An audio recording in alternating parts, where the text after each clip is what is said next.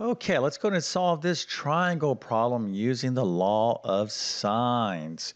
So if you understand what the law of sines is, it's a basic formula. You could definitely look this up on the internet right now. And if you have that formula and a calculator, you should be able to solve this triangle problem, even if you've never heard of the law of sines, because it's a pretty straightforward formula.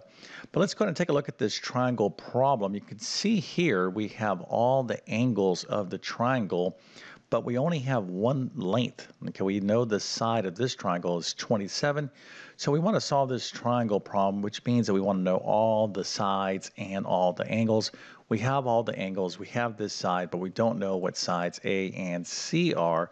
So this is a problem for the law of sines. Okay, so the law of sines is the following. So you can see I have the formula right here, but let's just take a look at a reference triangle. So again, we have these larger letters A, B, and C. A, this is the angle A, okay, so that's what we're talking about. This is angle C, and this is angle B. Now, opposite of angle B is side B. Opposite of angle A would be side A, and then opposite of angle C would be side C. So you have to kind of know how to read these triangles. But here is the law of sines, and this is basically what it says. So it says if we have the length of A, okay, on this particular triangle right here, so A over sine of A, which would be the sine of this right there, is equal to this is just basically a ratio, so it could be equal to B, okay, this length right here, over sine B, and that is also going to be equal to C over sine C.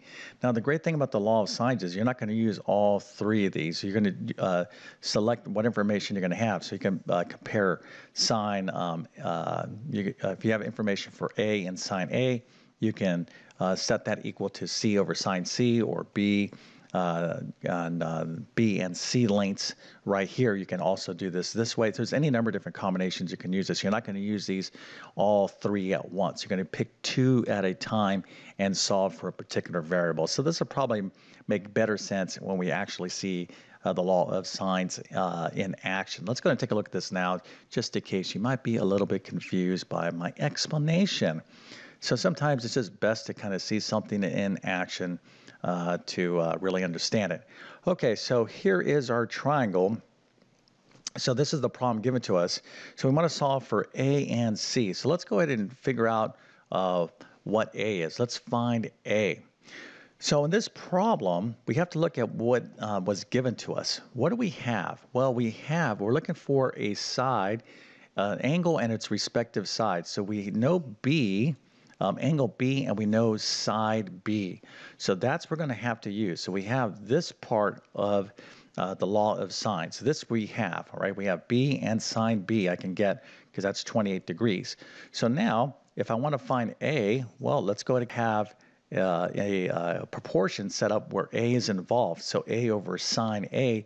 Now, do I have A's angle? I do. Okay, so here, if you take a look at, I have, I could calculate the sine of A because A is 50 degrees. I know what B is 27, and I can calculate the sine of B because I have that angle, which is 28 degrees, and you can see the setup right here. So what you want to do when you're using a law of sines is to identify in the triangle what given information you have to have a complete fraction, i.e. you have both the numerator and denominator, an A and a sine A, or a B and a sine B. So here we have B and a sine B. And notice here, this is a nice little proportion. The only thing that I'm missing, I have sine of A, which is again sine of 50. I have B, okay, which is 27. I have sine of B, which is sine of 28. So the only thing I need to solve for is A. So I have one unknown, and this is basically the setup. So let's go ahead and just use some basic algebra to solve for A. And how are we going to do that? We're simply going to use the cross product. Remember, this is a proportion, so we can simply cross multiply. If you don't understand proportions, well, and you're at this level of math, then you definitely need to do some review. But basically, to solve for A, I can simply cross multiply. All right, so it's going to use a cross product here to solve for a. So it's going to be a times sine of 28 degrees. We'll write that there, right? So a times sine of 28 degrees. We'll write that there. And then 27 times sine of 50 degrees. We'll write that right there. Now, let me give you a little bit of a tip here.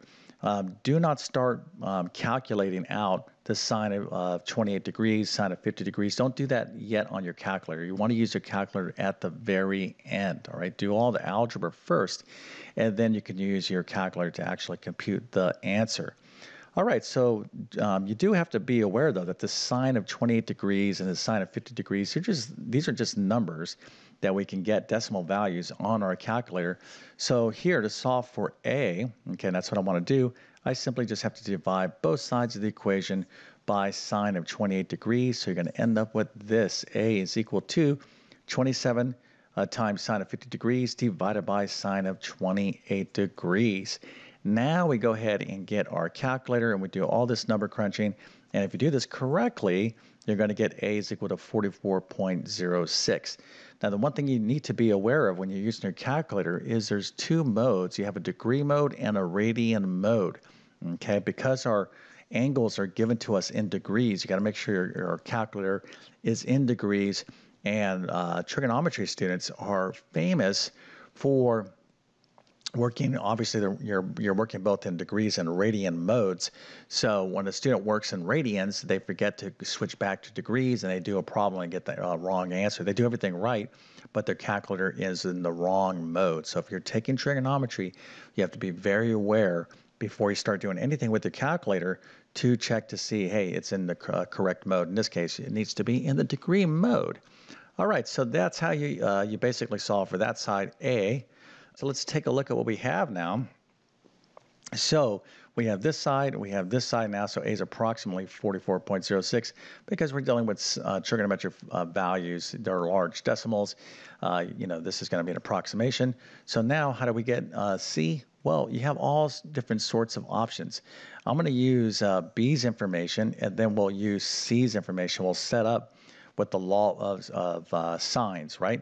So we have the angle for C. We're looking for C, and we were given B's information. I'm using B because B is given to me as 27.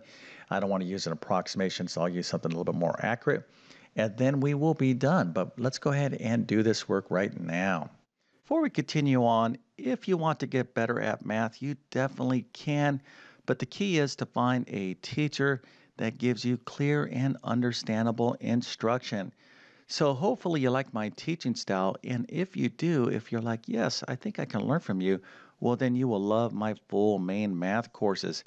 So you can find the links to all of these courses in the description, but they include basic math, pre-algebra, algebra 1, geometry, algebra 2, pre-calculus, and a ton of specialized test prep math courses. Okay, so again, don't give up if you're having a tough time in math. I can definitely help you out. So you can check out the links to all these courses in the description. So let's get back to the video. All right, so let's find C. Again, we're going to use the law of sine. So C over sine C is equal to B right there, B over sine B. All right, so this is how we use the law of sines. Any two angles and sides you can compare A, B, C, doesn't make a difference. So let's go and do the setup right now, right here.